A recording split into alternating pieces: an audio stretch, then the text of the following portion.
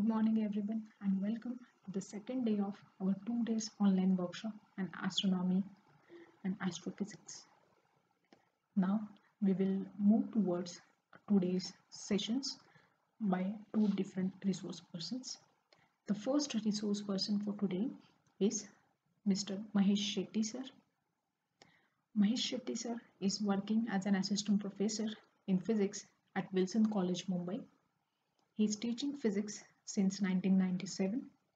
He is faculty with Center for Extramural Studies for certificate course in Astronomy and Astrophysics and certificate course in Ancient Indian Arts, Crafts and Science in Mumbai University. He is also the Secretary of Mumbai Sub-Regional Council of Indian Association of Physics Teachers. The topic which will be covered by Mahesh Shetti sir is about stars and star system. I hope you will get the required and the desired knowledge from his lecture and you will enjoy this lecture as well. Thank you. Dear physics teachers and students, let me first thank the management and principal of KTHM College and their physics department for inviting me to this workshop on astronomy and astrophysics. Special thanks to Professor Sneha Bua for personally interacting with me on deciding topics as well as helping me out in recording this lecture. What we shall be talking today is going to be about stars, different types of them, and by studying, how do we know about them? And what do we study when we talk about stars? How do we know their life cycle? So let's start the journey. If you ask how many stars are there in the sky, and if you go out in the night sky and observe different stars, you may think that there are millions of stars there out in the sky. But in reality, however clear the sky is, however good vision you have, you may not be able to see more than something like 6,000 to 7,000 stars at a time. We can't see the huge number, but with the help of telescope, surely you can improve the vision. So when we can't see so many stars over here, and whatever stars we are able to see, how do we categorize them? So we can categorize them by looking at them, their colors or their brightness, and we will see how all this information can be used. So first, coming to the question, what are these constellations you might have heard about, like Orion or Taurus or Big Bear or Gemini? So what are these constellations? If you look at this particular patch of sky here on the screen, okay, there is one particular conspicuous pattern of stars. You can see 3 stars in a line, and anybody who sees this in the sky won't forget it because there's 3 bright stars forming a line. What are these? So the ancient Greeks called this entire constellation as Orion. They saw a human being, Orion the hunter, from their mythological figures. Indians consider this as Mriga, or the deer with the 4 legs, and arrow shot by another hunter called Vyad here. So these are different kind of patterns, and you see in different cultures people have given different kind of names to these patterns. Modern astronomy got developed in the West, and they followed the Greek mythological names which were given by different astronomers over the time, and now we call it Orion constellation. So what is this constellation? You see the patterns over here. If you look at the faint stars, these faint stars form an arc. You can treat that as arc of the shield in the hand of Orion. Another arc over here is you can easily imagine as the raised hand by Orion and a club in his hand. And then there are other various constellations. For example, Taurus is over here with a V shape. This can be treated as face of the bull and 2 long horns. In the same way, there are different kind of constellations named. The entire sky now has been divided into 88 different constellations, and which means there are 88 different patterns. Now, are these different stars in this particular constellation related to each other? Are they having any kind of physical influence on each other? Do they physically attract each other? So let's look at them closely. Now I have taken here the picture of Orion constellation. The orientation is slightly changed over here, but look at the stars. So this is Betelgeuse, and it is about 430 light years away from us. The next is Bellatrix, that is about 250 light years away from us. I am giving an approximate number here. Next is Ceph, which is more than 700 light years away. Rigel is again more than 700 light years away.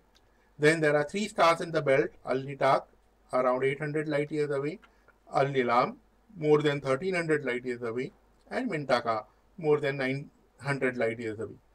What you observe here is even these stars in the same constellation, they are not all at same distance. They are at various distances, and if you look at Bellatrix star, okay, it is closer to Sun as compared to, say, Alnitak or Al-Nilam. Okay, so this particular pattern is important only when we see it from the location of Sun or the orbit of Earth going around the Sun. Okay, if you are somewhere at a completely different location in the sky, this entire pattern will look completely different. If you are around, say, planet, if there is a planet around Al-Nilam, and if you are over there, then you may probably be able to see the similar kind of Orion constellation on the other side of the sky, but the central star will be missing because that is the star where you are located. Okay, so the stars in a particular constellations are not physically related to each other. It is just a pattern that we observe here from Earth, and that too when we only consider the bright stars.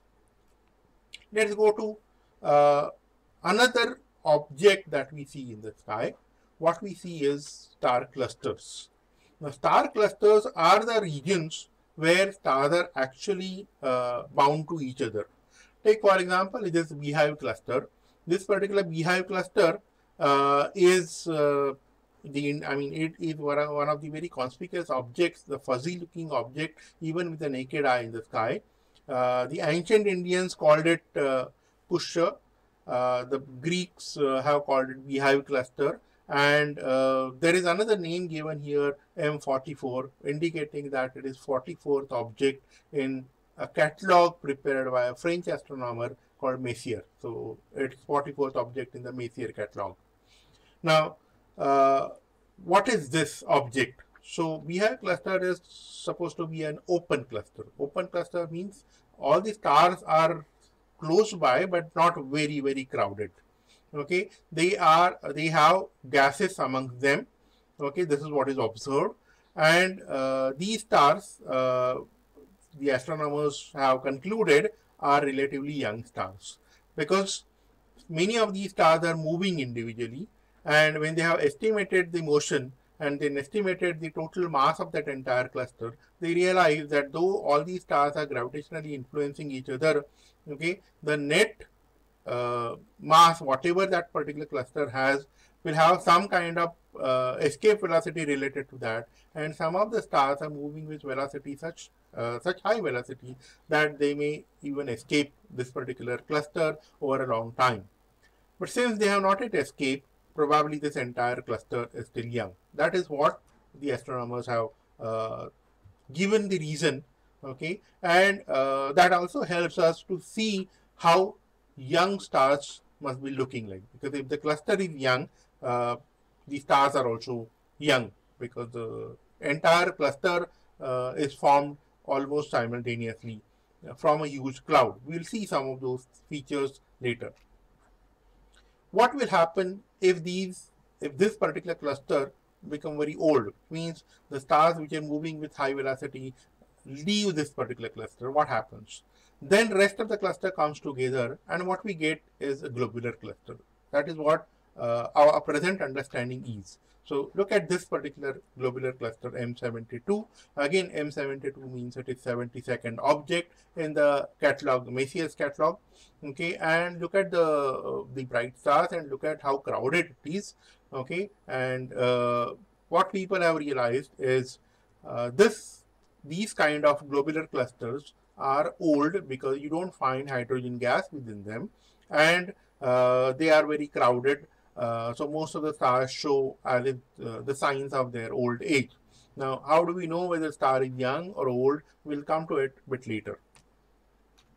Another greatest example, in fact, this is the largest globular cluster in our Milky Way galaxy. This is Omega Centauri. This is visible in the constellation of Centaurus, which is visible in the southern sky. Okay, and because Messier was French astronomer, from the location of France, he couldn't see this particular cluster. Therefore, you don't find this particular object in the Messier catalog. In fact, later some of the objects which are in the southern hemisphere, which could be seen from southern hemisphere, were added, but this particular Omega Centauri cluster is not added in the Messier catalog. But it is it is in fact the largest globular cluster in the entire Milky Way. So when you look at all these stars, the question is, how do we know what are they made up of? How do they behave? And modern science has given wonderful answers, because remember, the entire modern science depends on experimentation, but with the stars we can't do experiments. We can't play with them. We can't change their parameters. We can only sit and observe how they are behaving. And we have we don't have sufficient time. We have very small time as compared to the life of entire star. So let us see what kind of information we have got, what kind of observations we do. So going to the next slide here, what do we observe in stars? What we can observe in stars is its brightness or its color, or what we call spectrum. So when it comes to brightness, let us look at the magnitude, the star's brightness, which is measured in magnitudes. So originally this concept of magnitude was given by Hipparchus. After the sunset, the first set of stars to be seen were first magnitude stars.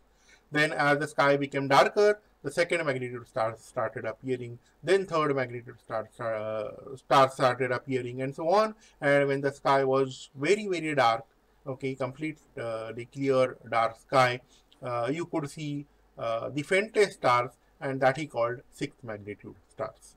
So all these stars, he said, can be categorized into first magnitude to sixth magnitude, keeping in mind here that since in the evening after sunset you will be able to see the brightest stars, the first magnitude stars are brightest and the sixth magnitude stars are going to be faint. So this is what we have given by Hipparchus, and Hipparchus was almost 2000 years ago. We continued this, and now we have developed the similar kind of scale based on similar logic, but with modern instrumentation. So when measurements were done with the modern instrumentation, it was seen that these magnitudes were related to logarithm of the flux given by those stars. So whatever flux we collect at our instruments, okay, the logarithm of that was related to the magnitude. It was also observed that the first magnitude stars were about 100 times brighter than the sixth magnitude stars. So keeping that in mind, the entire magnitude scale has been revised now. So look at this particular magnitude scale over here. What you can observe here is this vega is given as 0 magnitude number, and on the left hand side the magnitude goes on becoming negative, which means the objects start becoming brighter and brighter, and on the right hand side the objects start becoming fainter and fainter. Okay, so say for example Venus can have magnitude something like -4 or so. The Jupiter can have magnitude somewhere around that -3, and so the moon, bright moon, the full moon has magnitude around -12. The sun has magnitude about -27. Okay, and keeping in mind that 5 magnitude difference gives you 100 times more brightness, would mean that 10 magnitude difference will give you 100 into 100, that is 10,000 times more brightness, and 15 magnitude difference will give you something like 100 into 100 into 100, that is million times brighter object. So you see, sun is million times brighter than the full moon, and moon appears million times brighter than average stars that we can see. So this is as far as appearance is concerned, that sun appears to be million times, which means a trillion times brighter than the average stars that we can see in the night sky.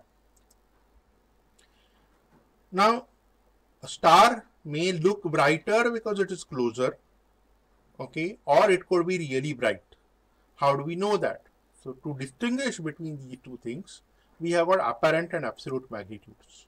So if star could be brighter for two reasons, either it is actually brighter or it is closer to us than other stars. So in order to compare the real brightness, what one does is the astronomers use concept of absolute magnitude. So what is absolute magnitude? You keep all the stars at same location and then find out what could be their apparent magnitude. So we have, for example, they have taken a case, they have taken a number that if you put a star at 10 parsec distance, now parsec is, 1 parsec is about 3.26 light years, so 10 parsec makes 32.6 light years. So if you keep a star at 10 parsec distance, okay, what will be its apparent magnitude? Because that apparent magnitude then can be calculated from the flux that we'll receive. Now, keeping this kind of thing, this kind of scale, okay, one can calculate the absolute magnitude of all the stars, and then we can really compare their intrinsic or true brightness. So true brightness can be compared by taking into consideration the absolute magnitudes. If I take sun's apparent magnitude, it is -27, -26.8 to be more precise, while its absolute magnitude is about 4.5, which means if sun goes at a distance of 10 parsec, will we barely be able to see it in the sky. We will be able to see, but not from the city. So we will have to go to the outskirts so that we can see stars with a magnitude of 4.5. So only in the clear sky condition we should be able to see sun if we go at a distance of 10 parsec from sun. So imagine if there are lives and civilizations on a planet at a distance of something like 10 parsec, for them sun is not going to be a very bright star, it is just going to be an average star. The other parameter of stars is the spectral classification. So what are the stars? All stars are same, or how are they classified from their spectrum?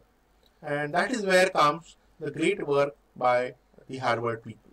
So before we come to that classification, let us first understand that what kind of spectrum a star gives. So we know hot objects give continuous spectrum, and if you have hot gas, then it gives you the line spectrum. It gives you only bright lines because the electrons will be transiting from one level to another level in that hot gas.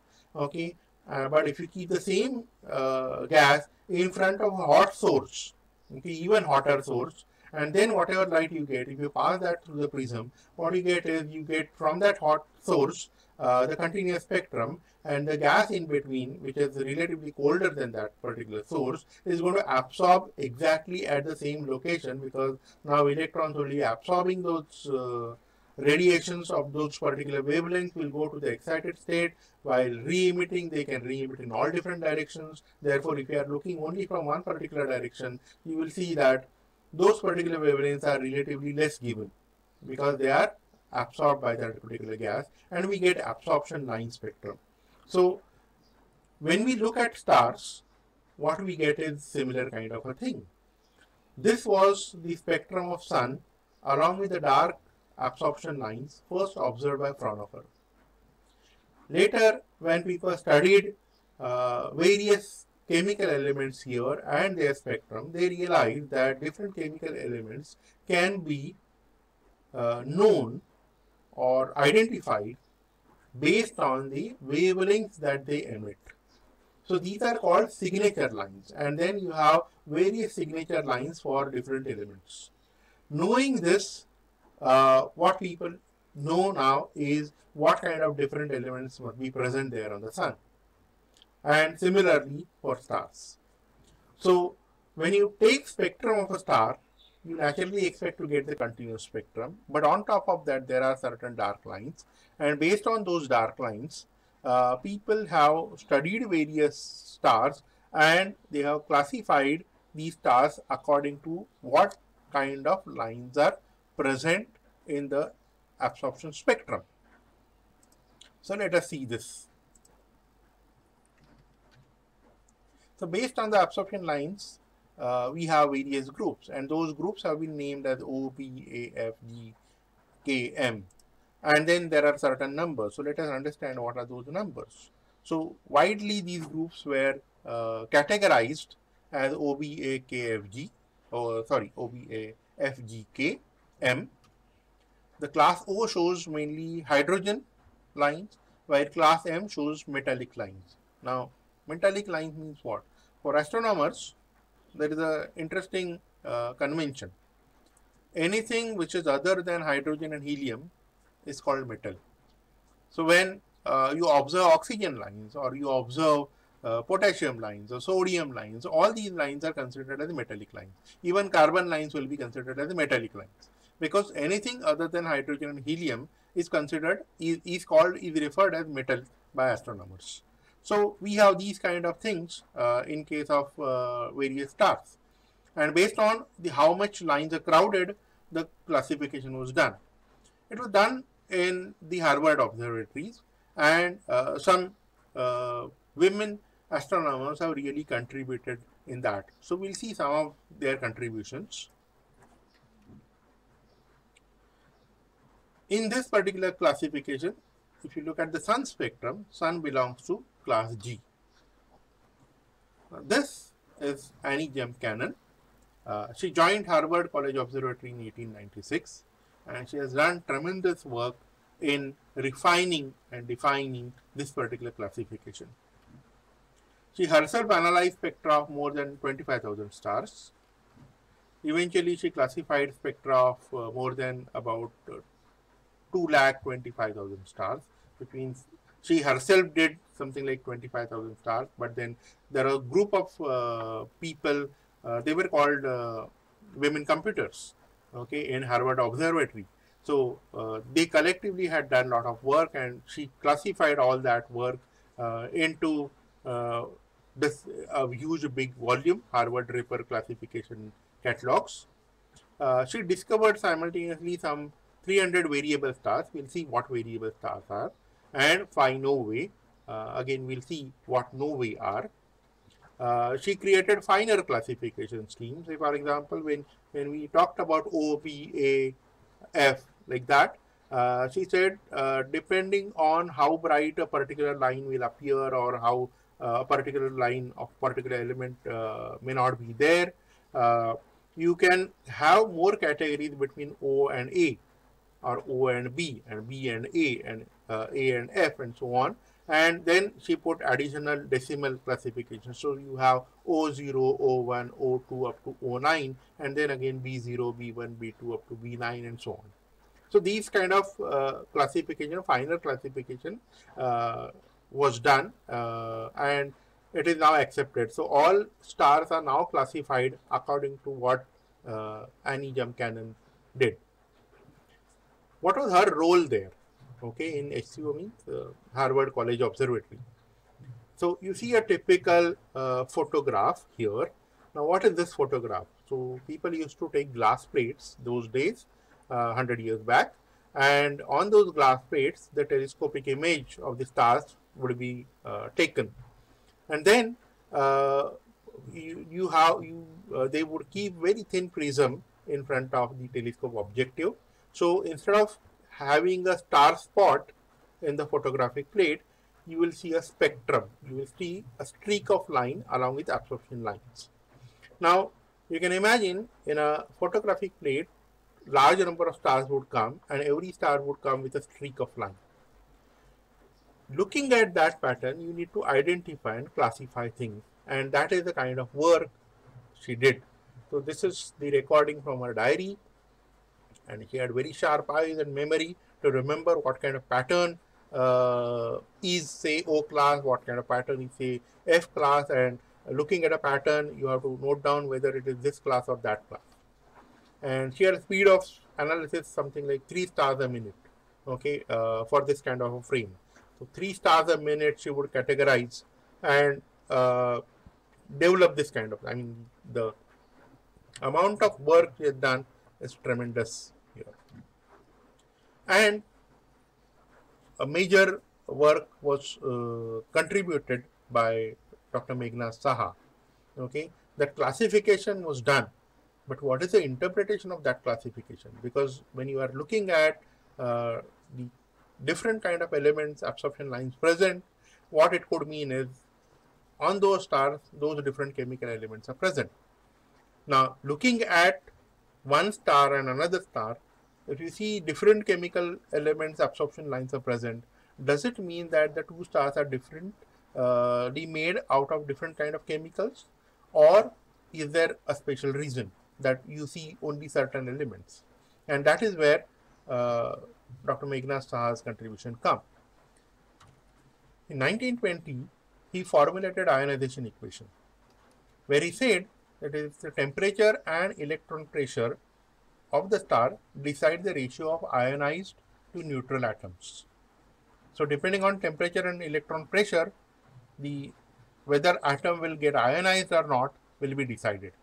The spectra of giant and dwarf stars show presence of absorption due to different elements. Okay, so you may see that particular element is present or particular element is absent. Okay, depending on what was the temperature and electron pressure. Saha's equation show that difference in spectral class is not because of difference in chemical composition. In fact, at those times when spectral class came out, there were theories that why different stars look different. There are multiple theories. There were theories which say that probably old stars have different chemical composition as compared to young stars. Then there were theories that probably the atoms themselves are becoming old and therefore they start behaving differently. What Saha did was he clearly showed it is all play of temperature and pressure. So Harvard-Draper sequence happened to be then arranged according to decreasing temperature. So O class stars therefore must be hottest stars and M class stars must be the coolest stars. Now this is all contribution by Dr. Meghnad Saha. You might have read his books or referred his books, the books on heat thermodynamics. His book with another author, Professor Srivastava, is very famous, Treatise on Heat. Similarly, there's a smaller version of that, Textbook of Heat, and they are worth reading. They're interesting books. So now we have the spectral classes of stars, O class star to L class star over here. Now O to M we had considered, then some of these additional categories were added later. So you have O class star, for example, having ionized and neutral helium lines and weakened hydrogen lines, and their temperature can go about 31,000 Kelvin. Whereas look at this G-type star, the Sun is G-type star, so it has got weaker hydrogen lines, and then ionized and neutral metals are there. Metals, again, remember, are something other than hydrogen and helium. Okay, and these stars are yellowish in color, okay, sun-like star, and the temperature is somewhere around 5,250 to approximately 6,000 Kelvin. We know that sun's temperature or surface temperature of the sun is about 5,800 Kelvin. So it nicely fits in this G class. Then you have even stars which are much cooler, M-type stars, where the temperature can be something like 2,000 to about 4,000 Kelvin, And what you observe here, there are no or almost no hydrogen lines observed in the spectrum. You observe neutral metals, and you also at times observe molecules. Okay, so now this is the surface of the star. We are not talking about what happens in the inside, but on the surface, when the starlight is coming, it is absorbed, part of it is absorbed by the molecules on these particular stars, and therefore you see very crowded lines. So large number of absorption lines are observed in this M class stars. Now, if that is the case, how do we say that stars are mainly made up of hydrogen and helium? Because in the universe, it is observed that, if you look at the chemical abundances, the most abundant element is hydrogen. Next number is helium, and rest all is in a small, very small fraction. Number 3 is oxygen, number 4 is carbon, and so on. So, how do we know that stars are mainly made up of hydrogen and helium? Is it only because of absorption lines? So another lady has contributed in this, and she was Cecilia Payne-Gaposchkin. Born in England, she studied physics, chemistry, botany, and she completed her studies but was not awarded degree because Cambridge was not awarding degrees to women until 1948. And she received fellowship to study Harvard College Observatory in 1923. In the year 1919, Professor Eddington had taken expeditions to observe solar eclipse, and from that, when they returned from that, there was a lecture here in the Cambridge. That lecture Cecilia Payne attended, and she said, my life changed there. She started working on astronomy because she decided that this is what I'm going to do. If you see, earlier she had taken subjects like physics, chemistry, botany, but later she decided no, she is going to do physics and she is going to do astronomy, and she is going to contribute in astrophysics. So her PhD thesis was stellar atmospheres, contribution to the observational study of high temperature in the reversing layers of stars. Now this all looks very complicated, but we'll see in simple words what she did. She did her PhD from Radcliffe College because Harvard was not granting PhD to women. So though she got scholarship to go over there, okay, she had to do degree from Radcliffe College. What she showed was the great variation in stellar absorption lines was due to differing amount of ionization at different temperature and not to different amount of elements. So all the spectral classes that we observe in stars, they show that different chemical elements are present, but it is not because a particular element is present in a huge amount that its absorption lines are seen in a spectrum. Okay, it is mainly because the temperature of that star and the pressure involved is different. So she applied Meghna Saha's ionization formula to stars and came to this particular conclusion. So she correctly concluded that all the stars are mainly made up of hydrogen and helium. Okay, and she has given a lot of praise for Meghna Saha's ionization formula because she said for the first time you can now actually do the analysis of stars, and that's why she calls Professor Saha as father of modern astrophysics. Now that's a great praise. So later she surveyed brighter stars and variable stars to determine paths of stellar evolution. Now let us talk about stellar synthesis.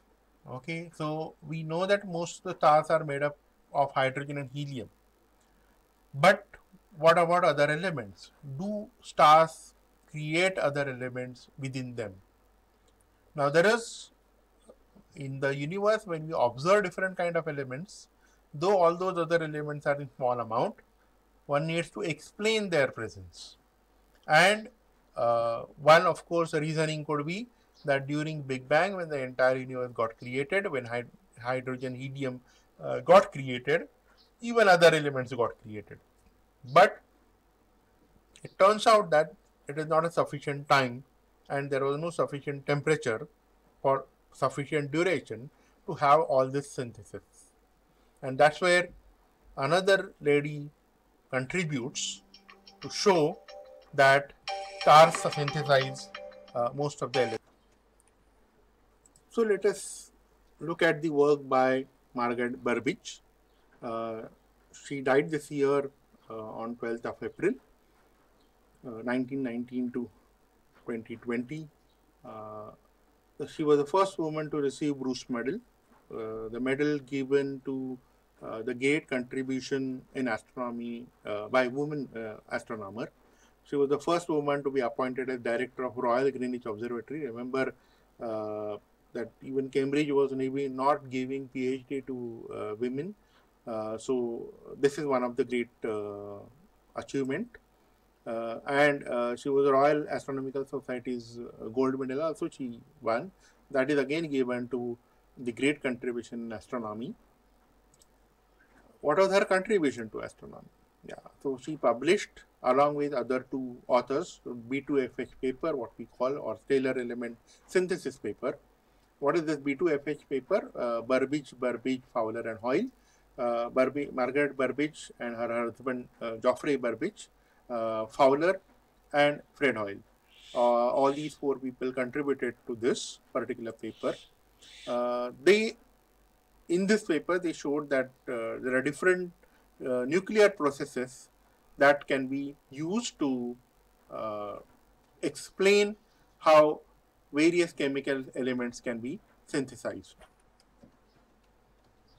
She found technetium lines in the red giant spectra. You must be aware that technetium is the lightest element which does not have any single stable isotope.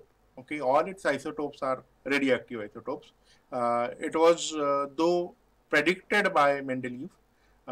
It got discovered here on Earth in artificial radioactivity only, and in radioactive sources it was found by Emilio Segre. So she found that these technetium lines are observed there in red giant spectra, which means the stars surely must be creating different kind of chemical elements. She worked on galaxy structures, and she was also first to measure the mass and composition and rotation curve of galaxies through spectra of rotating ionized gas clouds. So a lot of important contributions she had done, and she was pioneer in quasar studies also. So we know quasars are active galactic nuclei. So there are galactic nuclei where which are very, very active because of huge supermassive black hole, and they are very far away from us, and as the universe is expanding, they show huge amount of redshift. So she was one of the first to study these objects. She also contributed in development of instrumentation for Hubble Space Telescope. So that was her contribution in astronomy. Coming back to the physics of stars, she showed that there are various processes like R process or rapid process, slow process, which is again neutron capture process, P process for proton capture, or X process, synthesis of deuterium, lithium, beryllium, boron are discussed.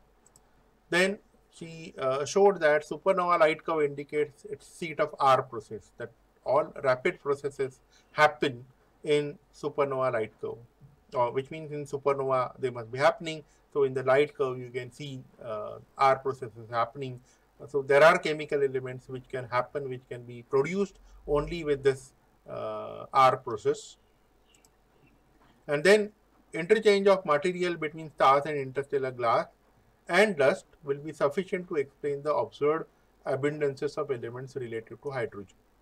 Now this is very, very important conclusion she had, that the stars, whatever chemical element they are producing, they are synthesizing, the exchange of that material with the surrounding, with the interstellar material okay, is sufficient to explain whatever chemical abundances we see in the universe. So there is no need to create all these other elements, metallic elements, as astronomers would like to call it, in the Big Bang. And the theory of primeval synthesis demands that all the varying conditions occur in the first few minutes, and it appears very highly improbable that in very first few minutes, if you want to have all chemical elements, the temperature required has to be very, very large. But then most of these processes are not possible, because uh, if you go on fusing different kind of chemical elements, then unless until lighter element is sufficient quantity, the heavier element with that particular temperature may not be it may not be able to possible to generate in larger amount. So the major contribution is you don't need all elements to be created in Big Bang. They can be nicely created in stars. This is the most important conclusion from her work.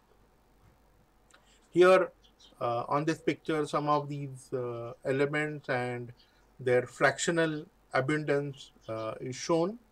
Okay, so you can see, for example, over here that alpha process or S process or E process, R process, all these various processes by which chemical synthesis can happen, the nuclear synthesis can happen, are given, and the relative abundance calculations are done.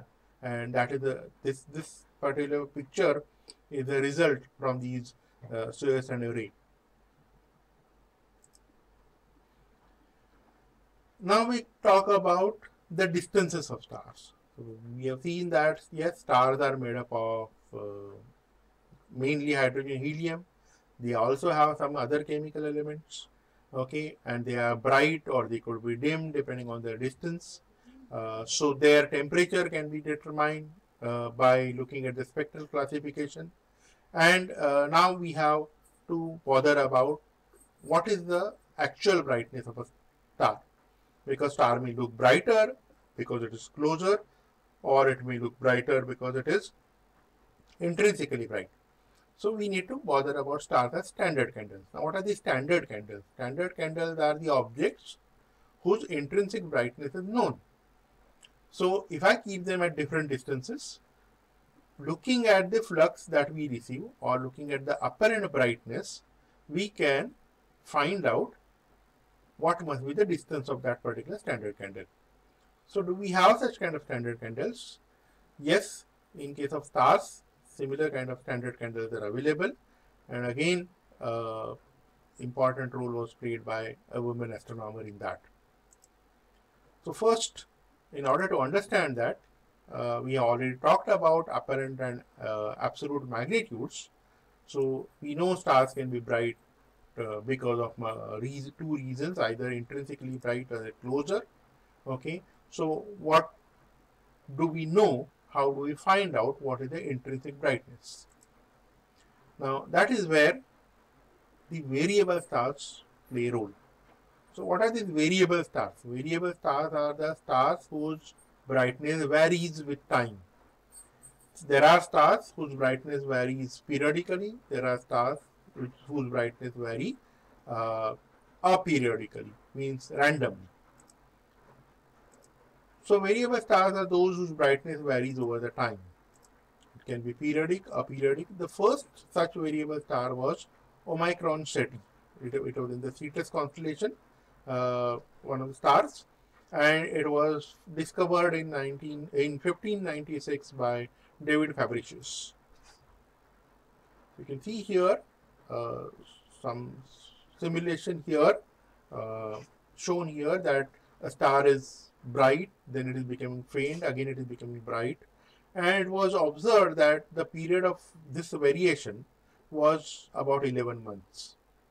Okay, so this today we know is a long period variable star, whereas later people started photographing and comparing what are the, which are there any more variable stars, and they found really large number of stars which are variable, and there were many stars whose period is not in months, but it is in days. There are stars whose period of variation is also in hours. So this particular star, Omicron Ceti, was later called Mira, Mira meaning wonderful, because it behaved that way and there was wonderful behavior. So when it is brightest, people could see this star in the sky. When it is faint, we can't see this star because the brightness varies above 6 magnitude to below 6 magnitude. So when it is brighter than 6 magnitude, we can see. When it is fainter than 6 magnitude, we cannot see. So it is as if the star appears in the sky and then disappears in the sky for a few months. Then again it starts appearing, again it disappears for a few months. The light curve, if you plot, then it looks like this. Now here I have shown light curve of Mira plotted by AAVSO. AAVSO stands for American Association for Variable Star Observers. Now this is an association that asks amateur astronomers to collect data, and then all that data is collated and meaningful information is found. So AAVSO provides you a platform to study various variable stars with whatever kind of instrumentation you have. And there are you may go to AAVSO sites and see what kind of projects, what kind of work one can do. Let's come to this particular star called Delta Cephei, which is in the Cepheus constellation. And in the night sky, let me just put this pointer. This Cassiopeia is a very prominent constellation which we can use to see the pole star. This wider angle you can bisect and it goes towards Polaris or pole star. Now near that there is this Cepheus constellation, and in the Cepheus constellation there is a star called Delta Cephei. When people observed its brightness, they realize that its brightness changes. It doesn't change by large amount, it changes by very small amount. So we can see the magnitude varies between something like 4.5 magnitude to 3.5 magnitude. The variation is not much. The period is also just few days. Okay, here the period is not shown, here the phase is shown depending on when the brightness is maximum, but period is also just few days. Now when you look at this particular star here, it was first realized that this is a periodic star or variable star in 1784, and its pulsation is 5 days 8 hours 37 minutes. Now look at the precision with which it is measured, and the magnitude varies by plus minus 1. So we have seen the magnitude varies somewhere between 3.5 to about 4.5. And it is a prototype of kind of pulsating star. Now prototype means there are large number of stars whose behavior is similar. When we say behavior, what it means is the light curve is similar.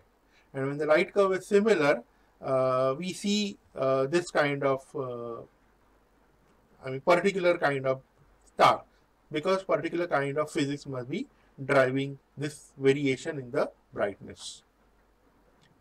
So stars, when you take as standard candles, this particular star can be taken as standard candle. And the work by Henrietta Swan-Leavitt is very important in this case. What was her contribution to astronomy? She was employed at Harvard College Observatory to determine the magnitude of stars from photographic plate. As we saw, there were people who were looking at spectrum of stars, and there were people who were looking at photographic plates and determining the magnitude. Most of those people would look at the photographic plate through microscope and then make their observations. As a part of this project, she discovered more than 2,400 variable stars. So what you need to do here is you take a photographic plate for one particular day, and then you take a photographic plate of maybe say next week, or maybe next day, or it could be 15 days, depending on the stars that we want to study, and then you blink them. So you take image of first star, then you immediately take image of the second star. Again, image taken at some other date, exactly the same location of the star. So most of the stars will will be seen as single point object. But if star's brightness is changing, you will see the spot on that photographic plate slightly enhanced or slightly decreased. And that's where you know that there is a star which is variable. So once you have determined that yes, in this particular frame, in this particular region of the sky, there are these 5 variable stars, then what you can do is you can focus on only those particular stars, those particular regions, and then you can study it in greater details. So initially, when you are just spanning the sky, you don't know which stars are going to be variable, so you will randomly take photographs. But when you are going to take photograph, you will note down that at what coordinate you have taken photograph, in which region of the sky you have taken photograph, and exactly the same region you must record, you must photograph some other day. And when you do that, and then you compare, that is where you can find out whether a star is variable or not. And that's how she found out something like 2,400 variable stars from looking at those photographs. She used data of 25 variable stars from SMC. SMC stands for Small Magellanic Cloud, which is a satellite galaxy around Milky Way galaxy, okay, to decide the period and luminosity relation. So what she did was, she took SMC, this particular galaxy, took the photographs of those, determined 25 variable stars within that particular galaxy, looking at the photographs again, okay, and then she compared what is the period of their variation and what is the luminosity. So a star could be brighter and may have a longer period, or it could have shorter period. What she observed was this interesting relationship here shown on this particular graph with red dots. What she realized that if the luminosity is higher, or the intensity or the star is very bright, its period of variation is also very large. Now again, coming back to the same question, the star may look brighter because it could be closer. So how do we relate these two things? So that's why the choice of SMC. SMC is not in our galaxy, it is a satellite galaxy. So it is at such a large distance that all the stars sitting inside SMC will be approximately at same distance from us. So it is like putting all the stars almost at the same distance away from us, and now you study their luminosity and period relation, and you get very interesting result. So looking at this, now what we can do is, suppose we have got an unknown galaxy. I don't know what is the distance of that galaxy, but I take photographs and I realize that there are variable stars. So I'll focus on the variable star there. I'll find out what is the period. I'll check on this, that for this particular period, what must be the original luminosity. That will give me the absolute magnitude. And by looking at the star, I will know what is the apparent magnitude. So knowing how much is the apparent magnitude and how much is the absolute magnitude, we can surely determine what must be the distance of that particular galaxy.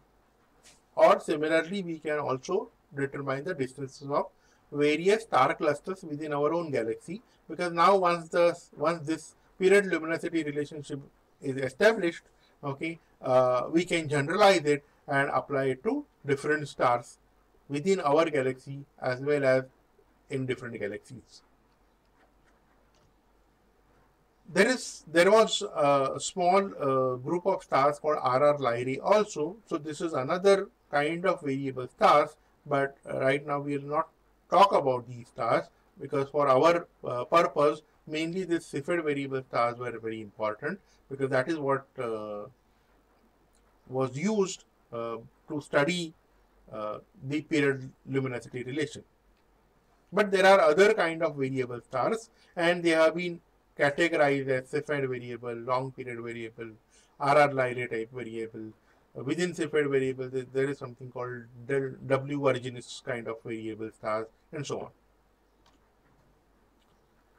Now, when we do all this, how do we know? I mean, with all this information, how do we know what star does and how it progresses in life?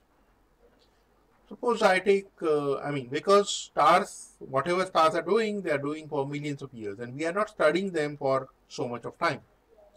So how do we know, how do we say anything confidently that after a million years the star will behave like this and so on? Now for this, to understand, imagine I am tossing a coin. Suppose I toss a coin and I'm assuming that coin is fair coin, which means there's 50% chance of head, 50% chance of tail. If I toss a coin 1,000 times, what is the outcome? I approximately expect that approximately 500 times head should come, 500 times tail should come.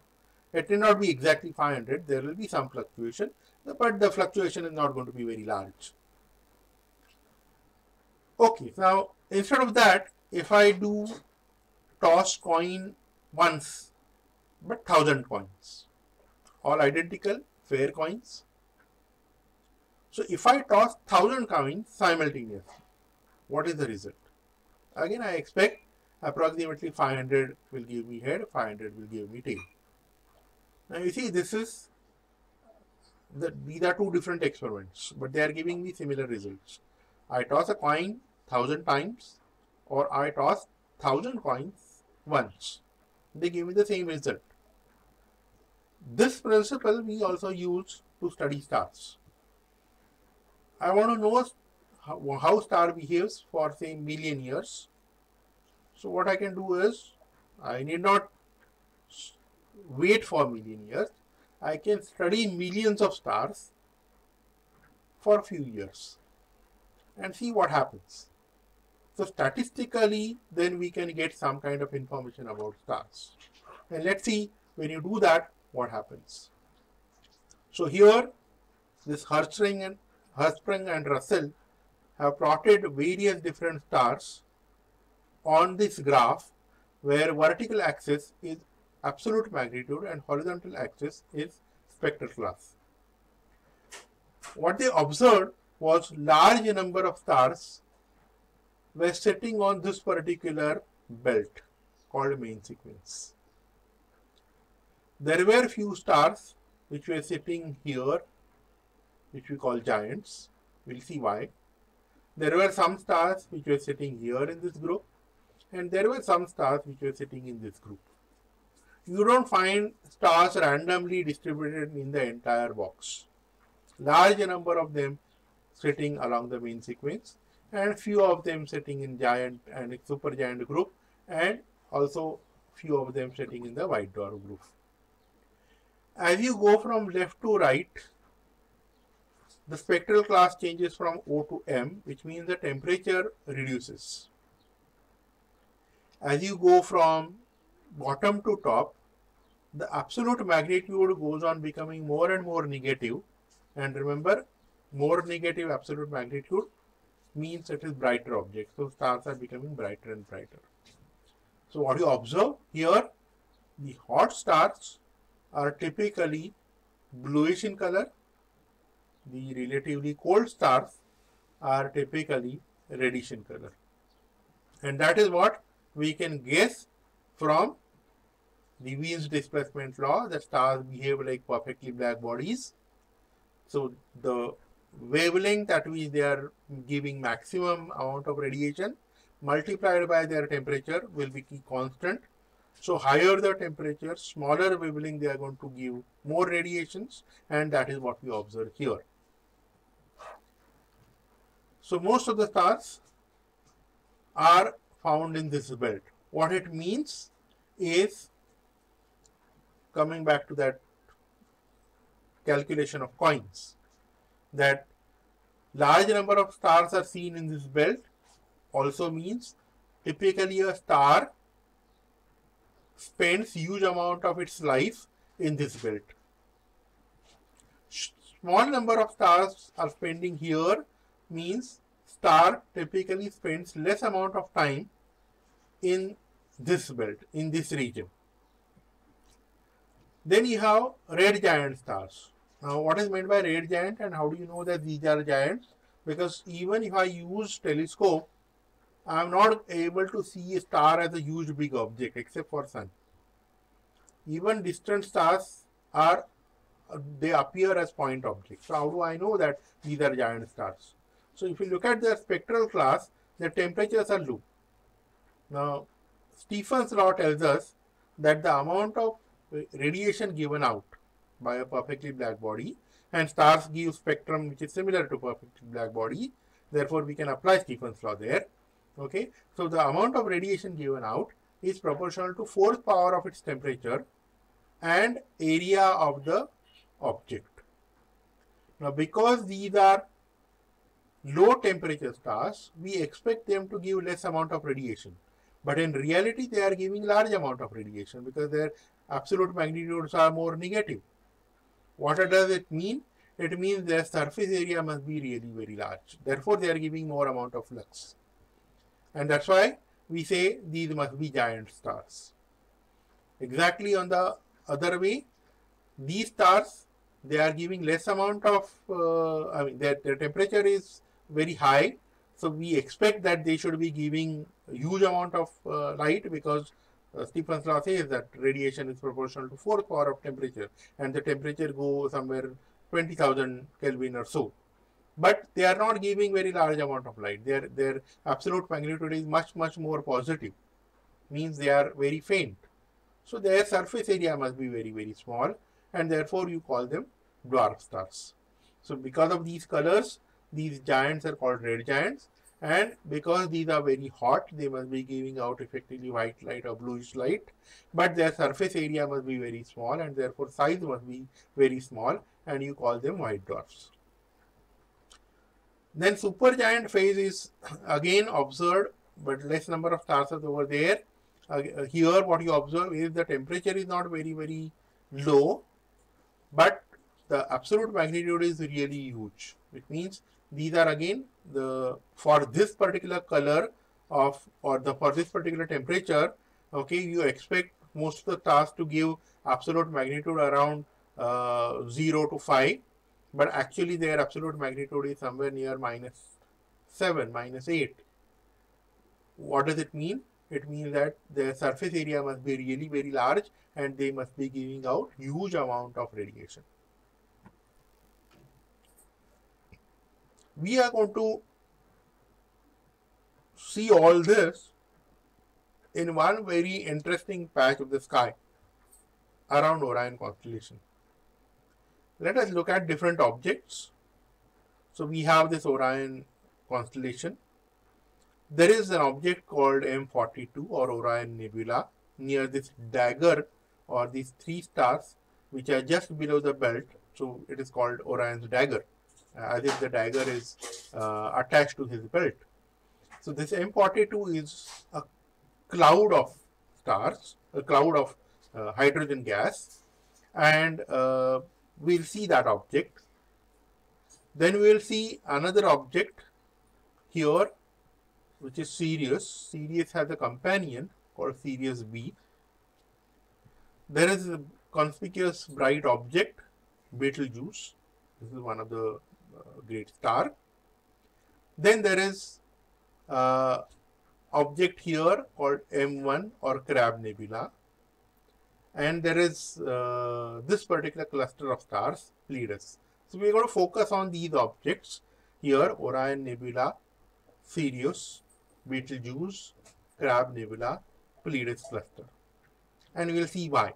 Because they indicate different phases of star's life.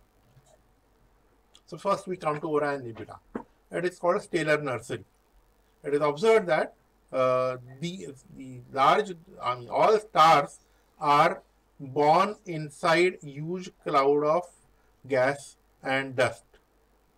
So this Orion Nebula is mainly made up of hydrogen gas, hydrogen and helium gas, and dust.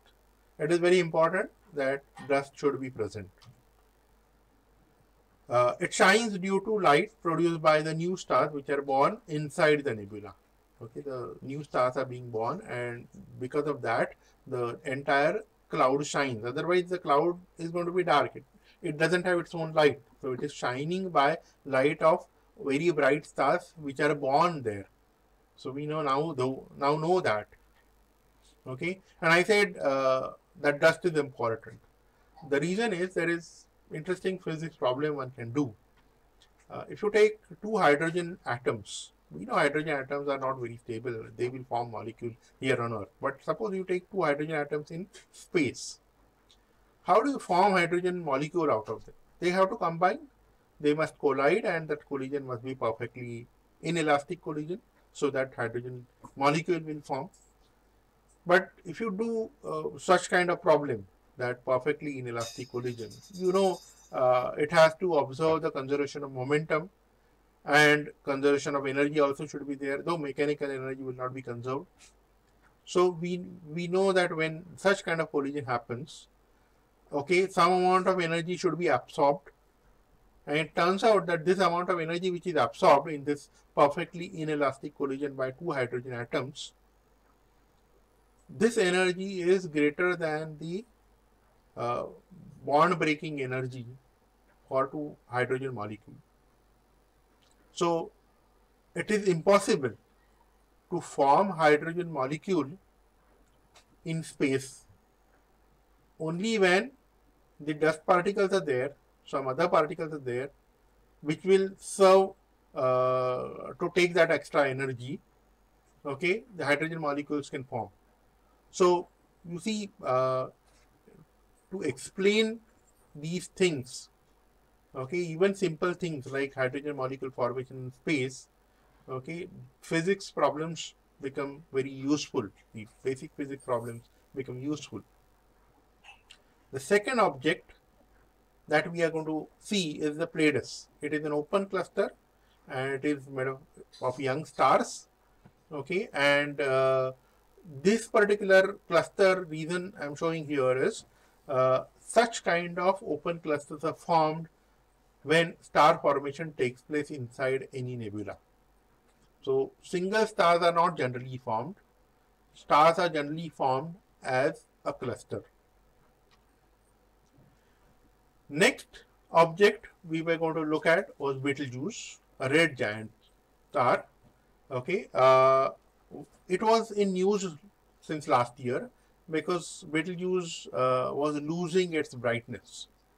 So there were news like this that probably Betelgeuse star may explode, and we don't know when it is going to explode. And if it explodes as supernova, will it affect life on Earth? Because as we have seen, Betelgeuse star is not very far away. It is approximately 500 light years away, which is not a very large distance as compared to many astronomical objects. So is it going to be a problematic? Because Betelgeuse was supposed to be the 10th bright star in the night sky, had become 21st bright object in the night sky. Its brightness had gone down, and those who were observing regularly, because Betelgeuse is very easily visible in the sky, those who were observing very regularly could clearly see that yes, now Betelgeuse is not very bright. So what is what is going to happen to this Betelgeuse? It was in news for a long time. Then another news came, and that said that probably like there are spots observed on sun, there are going to be spots here observed on Betelgeuse. Now this is not the real photograph of spots on Betelgeuse. Okay, this is just artistic impression. But then this kind of thing could be there. Now why there are sunspots or dark spots there on the sun? That's because of the magnetic field of sun. That sun rotates differentially, which means its central part rotates faster, its near pole region rotates relatively slowly. So magnetic field lines get continuously trapped, and then there are magnetic loops formed, and then the charged particles in the sun, okay, they remain trapped inside those magnetic bottles, and they are not able to get the heat from the bottom layers due to convection. And when that happens, those regions become relatively cool, and then it becomes relatively, because it is cooler, it doesn't give much of light. So you see, sunspots are known to people. People know that sunspots have a regular cycle. So studying these kind of things, now we are coming to the question, can we study such kind of spots on other stars? So it seems, yes, we are developing the technology where now we do not treat star as point objects even with our instruments. Okay, certain features on the surface of stars are possible to study now.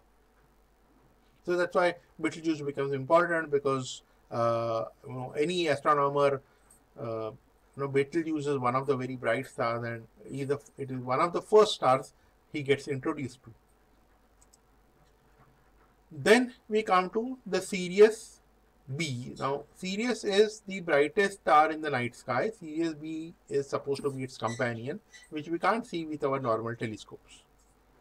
How do we know that, well, that star exists? So, the motion of Sirius was studied, and this is the recent data, but it was studied in the last century also, where you could see that the motion of the star is not straight, it is wobbling, it is zigzag path. Now this is possible only if it is revolving around another object, but that other object is not visible. So that other object, if it is not visible, what does it mean? It means it is faint. But why it could be faint? It could be white dwarf. The star whose surface area is very, very small, and therefore it may not be giving out light. See, why we are claiming that it could be a star? Because its mass is very large. So the mass tells us that that other object, though it is not giving out light, must be a star, because you can't have a planet of that big mass. You can't have planet comparable to having mass comparable to stars. Okay, so it was expected that it could be some kind of star which is invisible. And later, using certain other techniques that you can block the light coming from Sirius, it was observed that yes, there is another star, and it turned out that it is a white dwarf star. So using again Stephen's law, we guess that it must be a very small star, and therefore it is giving out relatively less amount of light. But when people studied the spectrum, they realized the temperature is very high, and therefore it came out as a different kind of star, a white dwarf star. Another Indian has contributed in understanding white dwarf star, Chandrasekhar. He got Nobel Prize for that. S. Chandrasekhar calculated that what could be the upper mass of white dwarf star, and that is 1.4 times mass of the sun. So we call today that as Chandrasekhar limit. So we know that we can't have white dwarf stars which are heavier than this Chandrasekhar limit. Then object we wanted to see was a Crab Nebula. So the Crab Nebula is a remnant of a magnificent death. This particular region observed that there was a bright star which suddenly appeared in the sky in 1054 C. C means current era, or what we call AD. Now it was recorded in various parts of the world. It was recorded in China, and there are inscriptions. There is one inscription in Kashmir which probably indicates to this observation. Now this was in the month of July, and therefore probably in larger part of India it was not visible. See, recently there was Neowise comet. Okay, very prominent comet it was, but from India most of the places people couldn't observe because of rainy season. So point is, this particular star was, I mean, a new star appeared in that particular region, and it was very bright, and for some days it could be seen even during daytime. So that was called supernova. Now, nova means new star. That suddenly the brightness of star increases and previously invisible star starts becoming visible. So it is called nova. And supernova means the explosion, the star explodes in such a large energy, with such large energy, that amount of radiation given out is very large. The change in the magnitude is huge, and then you see star becoming very, very bright during that time. Today, if we observe in the same region using telescopes, we can see a fuzzy patch. With our amateur telescope, we see a fuzzy patch. With Hubble Space Telescope, this is what you see. This is a picture taken by Hubble Space Telescope. Using radio astronomy instrument, we know that there is a pulsar sitting at the center of this nebula. What is this pulsar? Pulsar means it gives out radio pulses. Why it is giving out radio pulses? Because what has happened is the core of the star collapsed into neutron star. The neutron star had its own magnetic field. The charged particle tend to move along the magnetic field direction. So whatever particles are getting accelerated along that particular direction, they start giving out electromagnetic waves. And simultaneously, that core has started rotating faster and faster because the angular moment of conservation. So when the entire core collapsed into very small volume, the angular velocity increased. So now we have effectively a radio beam which is sweeping in the sky, okay, and that radio beam, if it intercepts Earth's orbit or if it intercepts Earth, then our radio telescope can observe those radio pulses. So fortunately, we are able to see those radio pulses here from this particular region, and therefore we know what must have happened over there. A star exploded, the core contracted, and it turned into the neutron star. So a small particular region that we are looking at can tell us different life phases of a star. That star is born in clouds. It is born typically as a group of star clusters. Then it evolves its life for a long time. The age of star depends on how much mass it has. The larger the mass, age is relatively less because it has to burn huge amount of nuclear fusion to hold itself against the gravity. And when the internal nuclear fusion reaction gets over, star it may collapse into white dwarf, or it may collapse into neutron star. Okay, so these all things we can see in particular region of sky, but not with the same kind of instruments. So to recap, what we can say is Sun is not a very big star. If you look at the comparison size, this is VV Cepheid star, then there is KW Sagittarius star, then there is a Pistol star, Antares is over here. Antares is again one of the famous star in Indian astronomy. It is called Jyeshtha. Then Betelgeuse star is smaller than Antares, but it is still a red giant star. And then the size of Sun is just a small dot. So you can imagine how big a star could be. So Sun is not really a big star. It may appear to be a small star.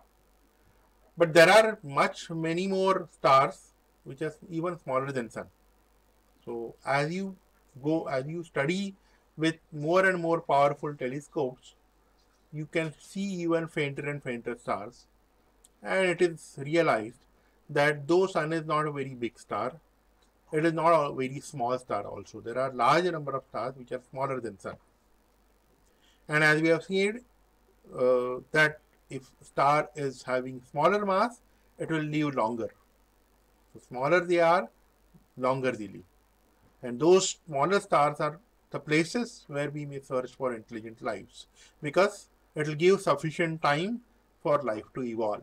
If a star is huge, big, it may not have sufficient life. It will explode, and if any kind of planet is around in orbit, okay, either that planet will go far away, or whatever civilization could be there on that planet during that explosion, everything will go away. So the places where we may search for intelligent lives are the small stars. So the astronomy remains very interesting, and as the famous science popularizer Carl Sagan said, the cosmos is within us. We are made up of star stuff. We are a way for the universe to know itself. Thank you.